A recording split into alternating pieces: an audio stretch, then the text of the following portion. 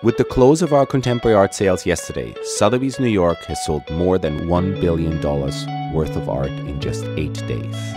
Good evening, ladies and gentlemen, and a very warm welcome to Sotheby's. Start the bidding here at $12 million, $14,500,000, $15,500,000. I'm going to sell it at $19 million. Thank you, sir.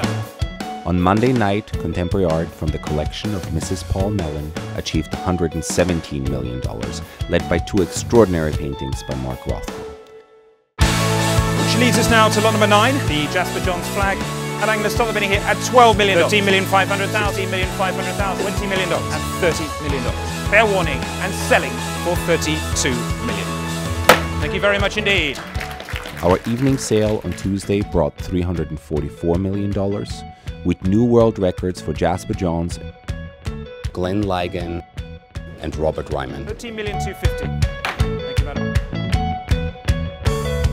We're thrilled with the results of the Schlumberger collection tonight, headlined by this extraordinary Mark Rothko painting behind me, which made nearly $45 million. And I'm going to start the bidding here at $28 million, $30 million, $32 million, $39 million, $40 million. Scott, thank The consignment also had the wonderful Dubuffet, the City Fantoche painting from 1963, which established a new record price for the artist, $6.5 million. Thank you, Shane. It was a great night for Warhol's women. Leading cast was of course Liz number 3, which achieved a world record price for a Liz at auction at over $31 million. It was amazing to see a Liz jump in price so much from virtually season to season. It was a year ago that we sold the yellow Liz for just about $20 million, and Liz number 3 tonight sold for over $31 million.